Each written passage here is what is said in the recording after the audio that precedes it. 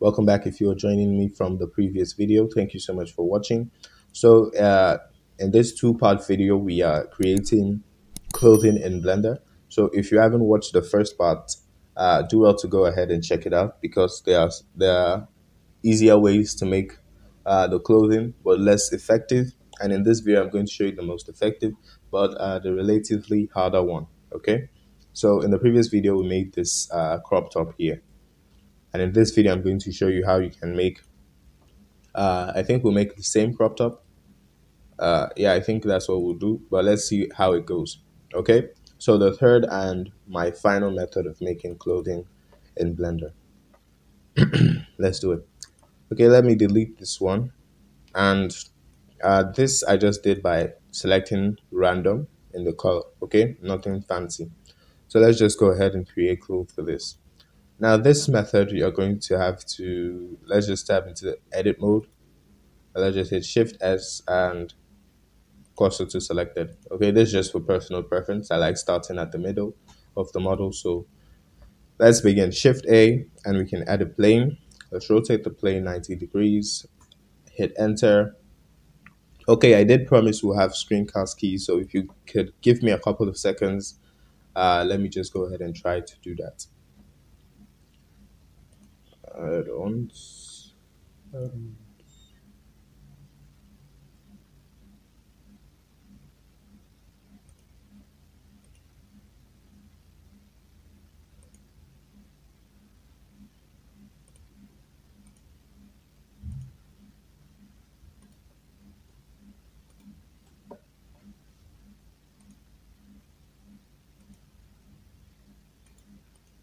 Oh, that's nice.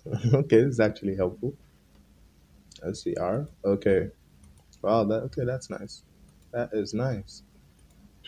Okay, so if you look over here, you see the screencast keys plus the mouse I'm using. Okay, I think you already know that. All right, let's go ahead. Ah, these are large. Well, I hope you can actually see them right.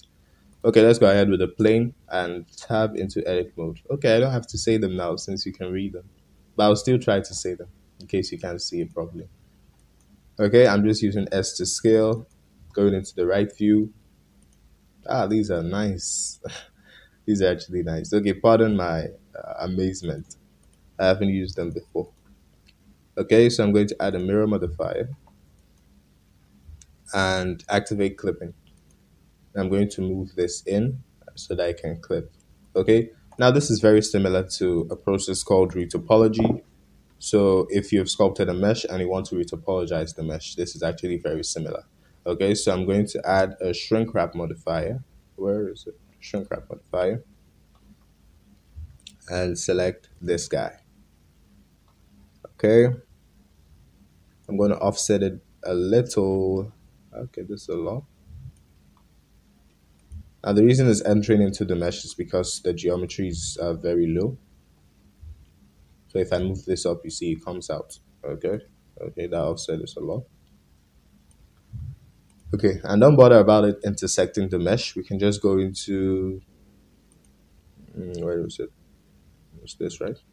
Object properties, viewport display, and select in front. Okay, so no matter where I go, it's in front, and we can just activate back face culling, and that just makes it visible from behind as opposed to this. Okay, I just prefer it this way, but if you like seeing it from behind, by all means do.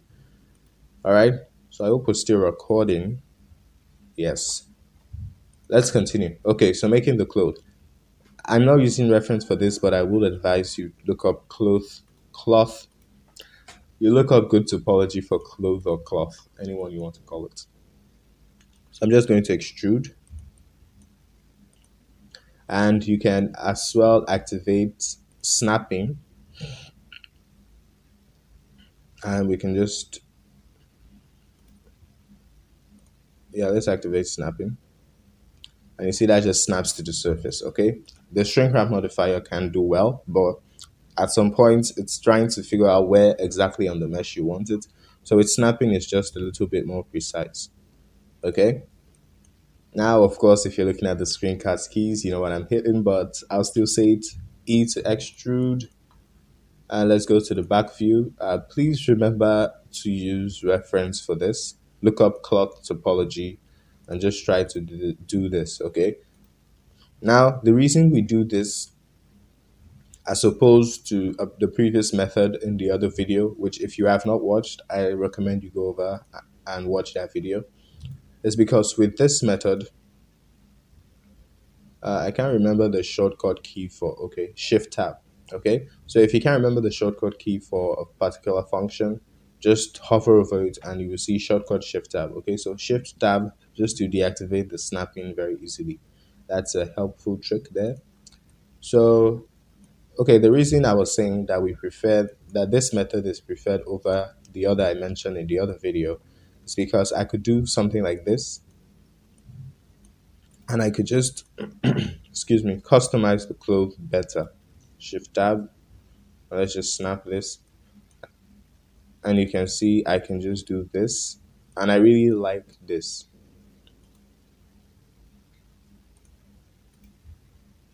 Okay, let me just snap these guys. You see what I'm talking about? The shrink wrap is trying to figure out where I want this point. So it's just guessing right now until you tell it precisely where you want it and it'll find that point. Okay. Okay, this is just a rough recording. By no means should you do this like exactly like this, but let's continue. And I could just easily customize this to how I want without being restricted by topology. Okay, so you can see I have this. Okay, now you can see it's going inside, and that's just because we don't have enough resolution here. So if you add resolution, it's going to come up. If you add more resolution, it will conform to the body better. Okay, so just be careful not to add too much. And when you're done, I'm just going to leave this as done. You can see very easy to edit. Okay, this is my preferred method, or I could combine method 2 with method 3, that I could copy the topology and just retopologize that just to have specific inquiries, specific measurements. Why inquiries? So very quickly, okay, let me just make this come down a bit. Okay, and when you're done, we're going to the modifiers tab and we're going to apply this. Okay, was that right? Yeah, apply that. And just hit Control to subdivide it. And okay, we didn't have enough resolution here. So let's just Control R. Let me isolate this, and you can see very easily we have a nice crop top. Okay, now you can still edit this further and add loops and do whatever you want with it. Okay, just have fun with it. I don't know what that is, but for some reason I liked it. So let's just, okay, so that's just it. That's it for this video. I don't want to rant any further. So if you enjoyed this video, you know what to do. Hit that subscribe button. If you enjoyed this video, you know what to do. Hit that subscribe button. If you loved this video, drop it a like, hit the subscribe button, drop a comment in the comment section and tell me I absolutely love this video. And if you want to see more, still hit the subscribe button, but now ring the notification bell by the side to get notified every time I release a new video on the channel. It has been fun and amazing. I never take you guys' time for granted. Thank you so much for watching, and I will see you in another video.